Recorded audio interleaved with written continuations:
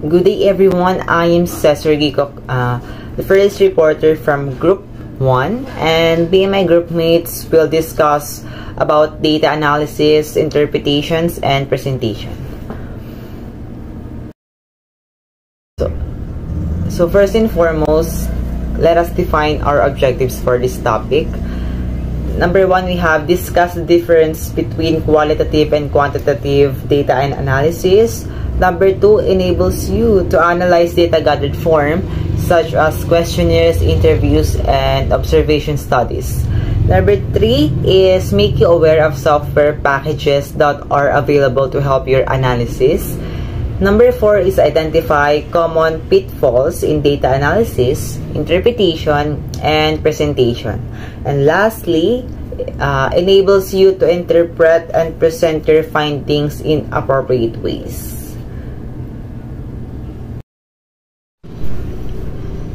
So next, I'm going to tackle about the definition and importance of qualitative and quantitative data analysis.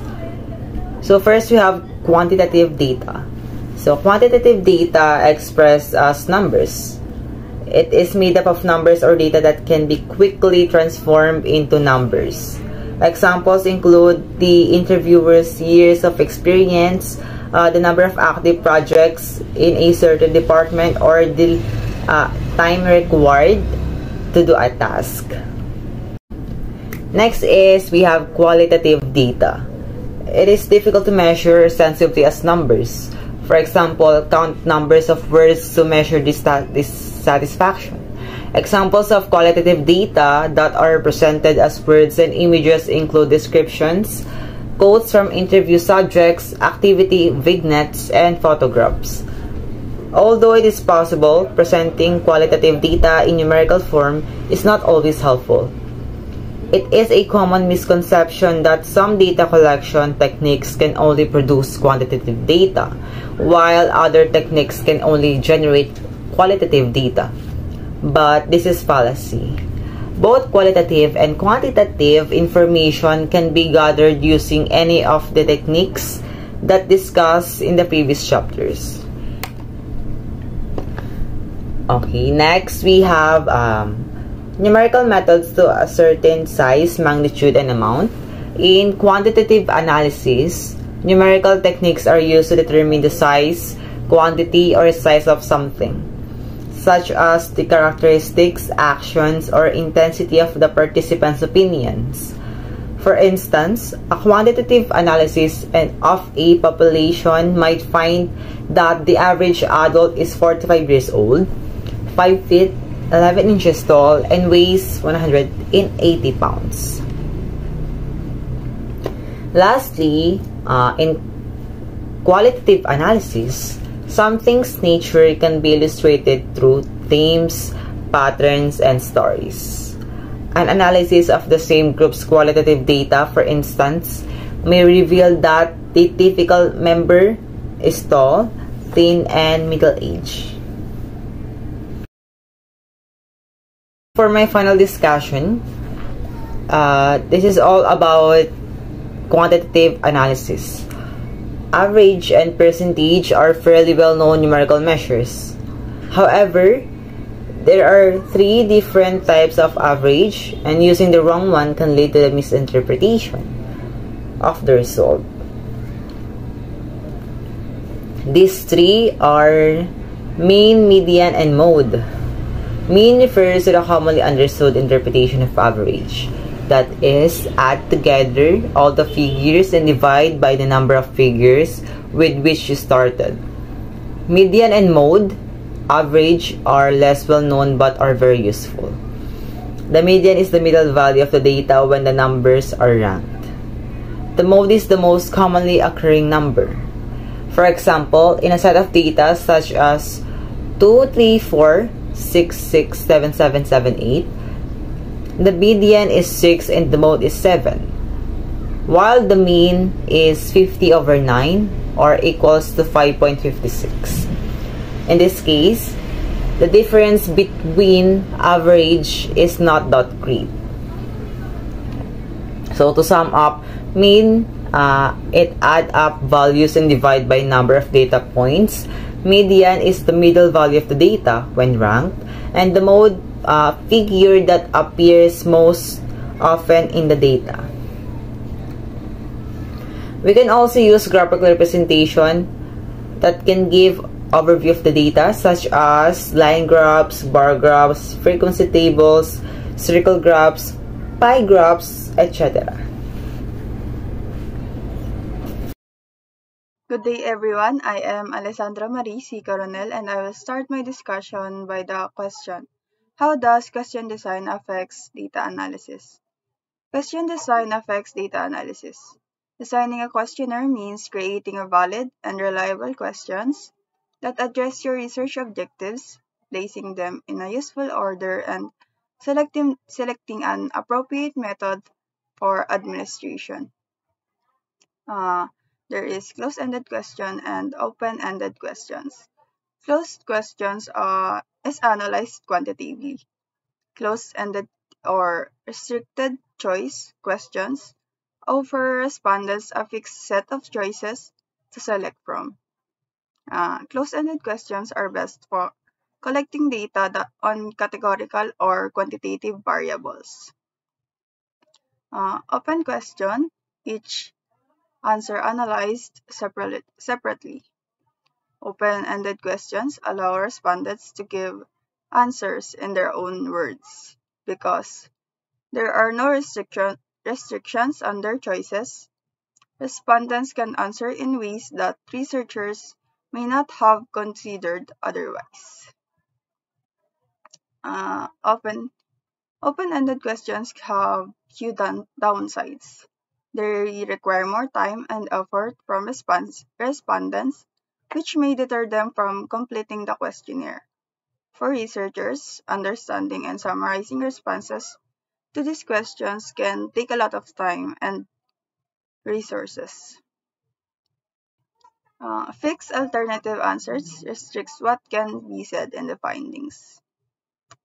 Well-designed, close-ended questions are easy to understand and can be answered quickly. However, you might still miss important answers that are relevant to the respondents. An incomplete set of response items may force some respondents to pick the closest alternatives to their true answer. This type of questions may also miss out on valuable detail. Fixed alternative answers limits your responses, while open-ended questions enable a broad range of answers. Basic quantitative analysis. Three basic approaches to quantitative analysis are discussed in this section are identifying themes, categorizing data, and analyzing critical incidents. Looking for critical incidents helps focus on key events, then analysis can proceed using specific techniques. Critical incident analysis is a way to isolate subsets of data for more detailed analysis, perhaps by identifying themes or applying categories. These three basic approaches are not mutually exclusive and are often used in combination. The critical incident technique is a system procedure for obtaining rich, qualitative information about significant incidents from observers with first-hand experience, which in return helps researchers understand the critical requirements for individuals, processes, or systems. Identifying themes. Emergent from data, dependent on observation framework if used. Inductive analysis. Thematic analysis is a method of analyzing qualitative data. It is usually applied to a set of texts, such as an interview or transcripts. The researcher closely examines the data to identify common themes, such as topic, ideas, and patterns of meaning that come up repeatedly. Next is categorizing data. Categorization scheme is pre-specified. Deductive analysis.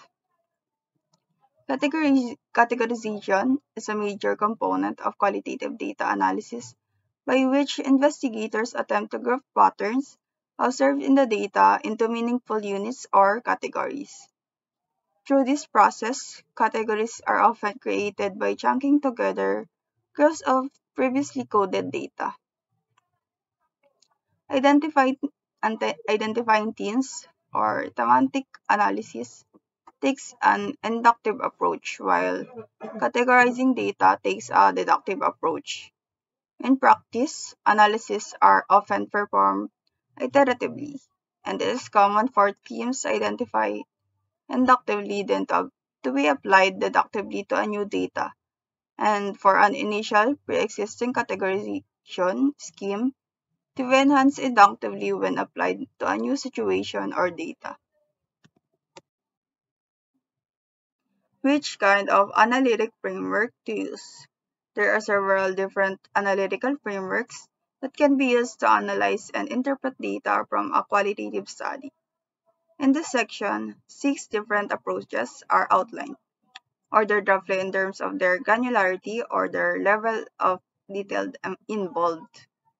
These frameworks will be discussed by my groupmates, starting with conversation analysis, which will be tackled by John Roddick Rusit. Good day everyone, I'm Roddick Rusit. Let's start.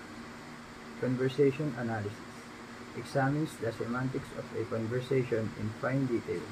This technique is used in sociological studies and it examines how conversations start and how turn-taking structured together with other rules of conversation.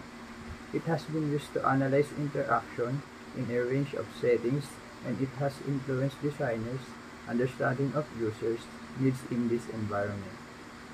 It can be also used to compare conversations that take place through different media.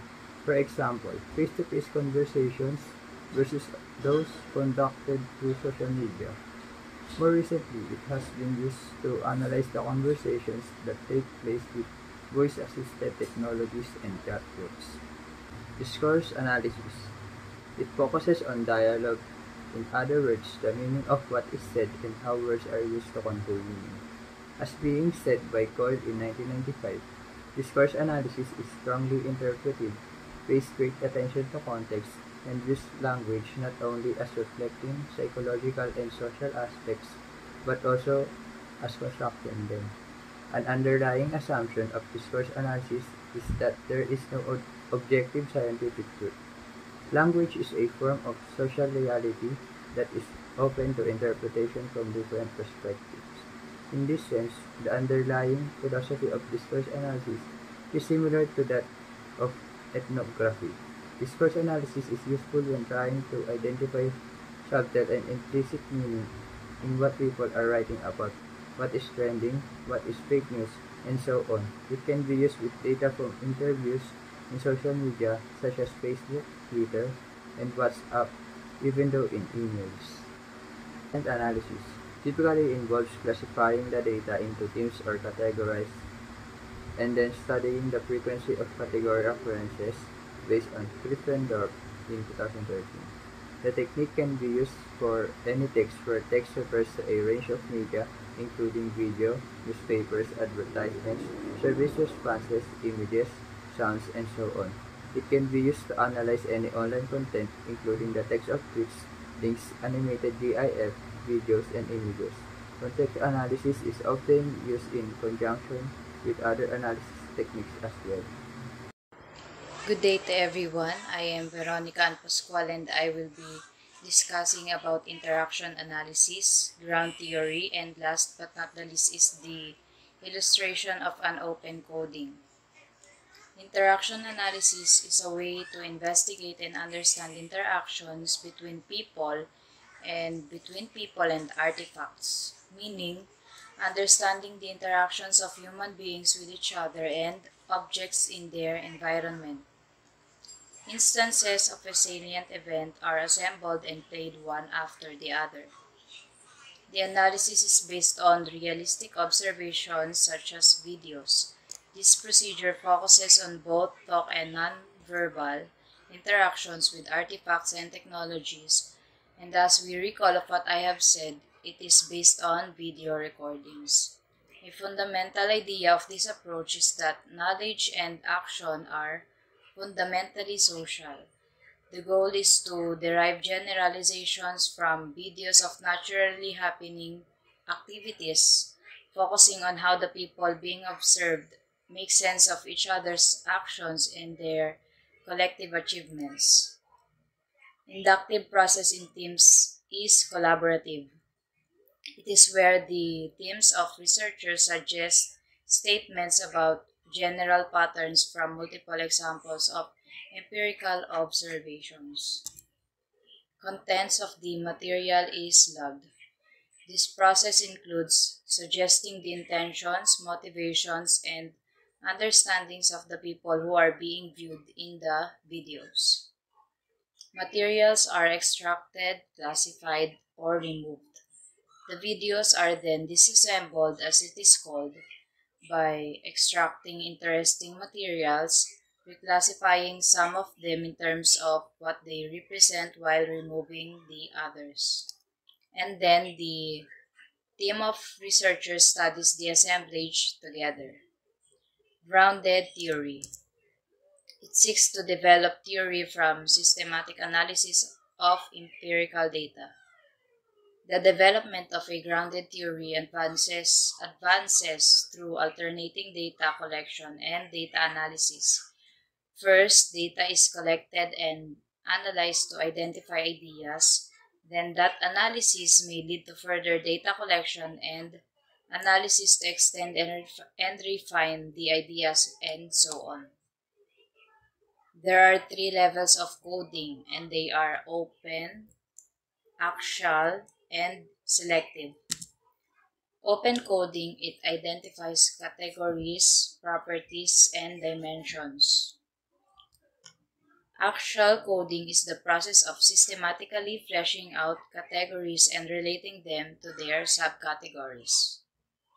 Selective coding is a form of theoretical scheme. It is the process of refining and integrating categories to form a larger theoretical scheme. The researchers are encouraged to draw on own theoretical backgrounds to inform analysis. The analytic tools to help stimulate question the data, which can help an analyst to generate ideas or consider different ways of looking at the data. Analyze words, phrases, or sentence. Considering in detail the meaning of a statement can also help to produce different perspectives on the data. Comparisons between objects or abstract categories. It is important because comparing one with the other brings alternative interpretations. So let's move forward to illustration of open coding. The figure shows the illustration of preliminary open coding. Those words in small letters are identified by the researcher as potential codes. The observation is focused on gameplay, game mechanics, rewards, interactivity, progress rate, and game interface.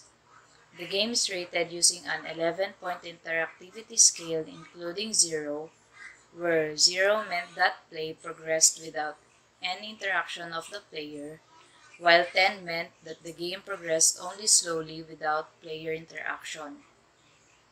Progress through the levels of the game were also rated on the same scale. At the end of game session and observation, the researcher wrote a brief overview of the game and conducted preliminary open coding of the observation. Good afternoon, everyone. My name is Desnyl, and now let's continue. The analysis process that developed the incremental games supercategory. Each category above is part of incremental games.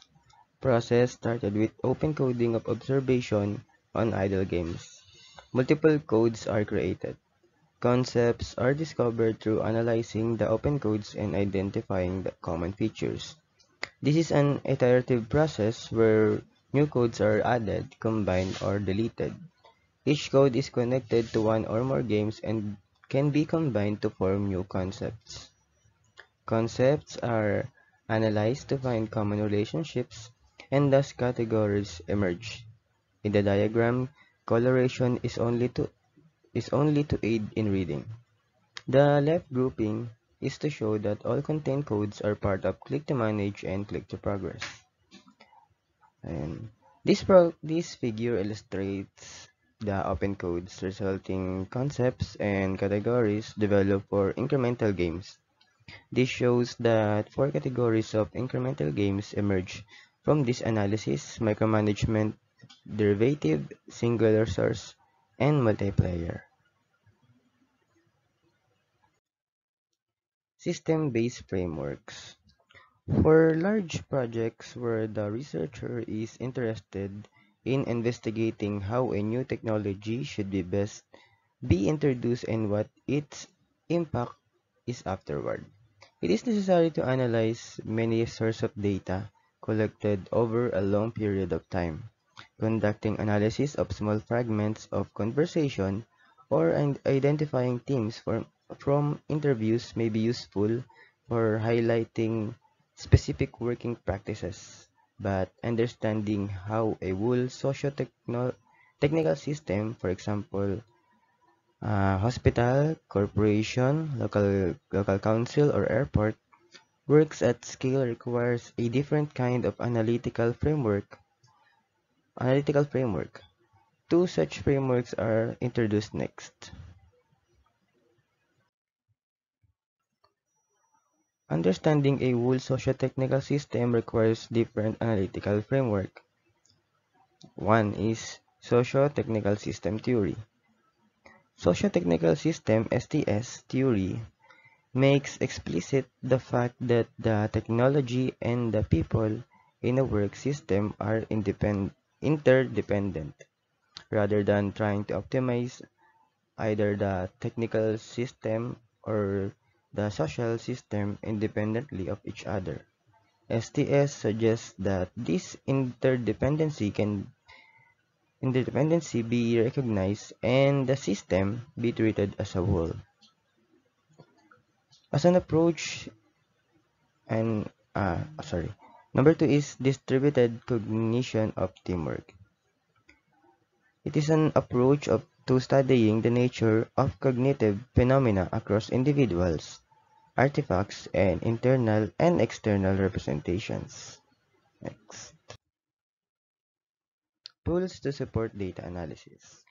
While it is possible to perform these kinds of data analysis using only manual techniques, most people would agree that it is quicker and easier and more accurate to use software tool of some kind in the majority of cases. And here are some examples of tools that will support data analysis. Spreadsheet. Simple to use, basic graphs. Next is statistical packages, for example, SAS and SPSS. Statistical analysis software SAS and statistical package for the social science SPSS are popular quantitative analysis packages that support the use of statistical tests. SPSS, for example, is a sophisticated package offering a wide range of statistical tests such as frequency distributions, rank correlations, to determine statistical significance, regression analysis, and cluster analysis. SPSS assumes that the user knows and understands statistical analysis. Next is NVivo and Deduce. Two well-known tools that support some of these data analysis activities are NVivo and Deduce. For example, NVivo supports the annotation and coding of data including PDF documents, photos, and video and audio files. Using NVivo, field notes can be searched for keywords or phrases to support coding or content analysis. Codes and data can be explored, merged, and manipulated in several ways. The information can also be printed in variety of forms, such as a list of every occasion a word or phrase is used in the data, and a tree structure showing the relationships among codes, like all software packages. En vivo has advantages and disadvantages, but but it is particularly powerful for handling large sets of data and can generate output for statistical packages. That's my part. Thank you. Good day, everyone. My name is Emily Alansalon. Interpreting and presenting the findings. Choosing an appropriate way to present the findings of a study is as important as choosing the right analytical approach. This choice will depend on the data gathering and analysis techniques used as well as the audience and the original goals of the study. In some situations, the details of the data collection and analysis will be needed. For example, when working with others to make sense of a large collection of data, or when trying to convince an audience about a controversial conclusion. In other situations, only the salient trends, headlines, and overall implications are needed, so the style of the presentation can be leaner. In this figure, results representation style used in the Scouts report about smartphone use. In the figure A, we can see a bubble diagram in which the size of the circle represents the number of uses. And in figure B, a timeline across the day of touches from an average user and a heavy user. Presenting findings. Structured notations have clear syntax and semantics to present particular viewpoint. Advantages of using a structured notation are that the meaning of different symbols is well defined, and so it provides clear guidance on what to look for in the data, and what to highlight, and what it enforces precision in expression. Disadvantages include that by highlighting specific elements, it inevitably de-emphasizes or ignores other aspects, and the precision expressed by the notation may be lost on an audience if they don't know the notation well. Stories are easy and intuitive approach to communicate ideas. Storytelling may be employed in three different ways. First, participants may have told stories of their own during data gathering. These stories can be extracted, can be compared, and may be used to communicate findings to others, for example, to illustrate points. Second, stories based on observations such as ethnographic field studies may be employed for further data gathering. The scenarios were developed on the basis of ethnographic studies and previous co-design activities, and were presented through storytelling to facilitate understanding. Third, stories may be constructed from smaller snippets or repeated episodes that are found in the data. In this case, stories provides a way of rationalizing and collating data to form a representative account of a product use or a certain type of event. Summarize findings using a range of notations. Presentation style will usually be used in combination to produce a summary of the findings. For instance, a story may be expanded with graphical representations of activity or demographics, and data excerpts from transcripts or videos may be used to illustrate particular points. Careful interpretation and presentation of the study result is just as important as choosing the right analysis technique so that the findings are not overemphasized and evidence is not misrepresented.